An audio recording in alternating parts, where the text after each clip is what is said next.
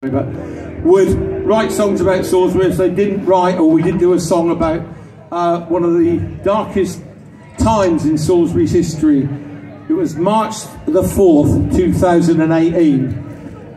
Yeah, but it was old Vlad Putin and his boys that catapulted Salisbury onto the world stage, the news and all, every front page of the newspaper.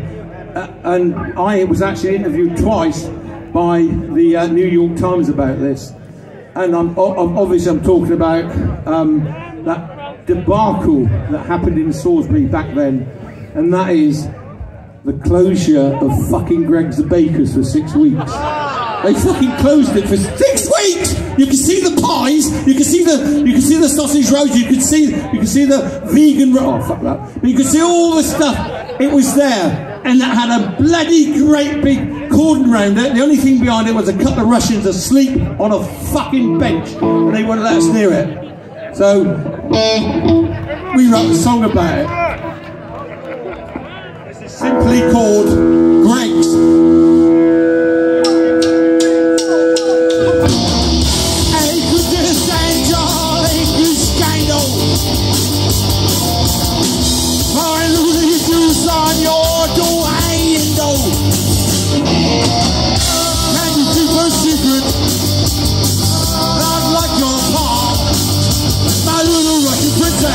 Your daddy goes too far.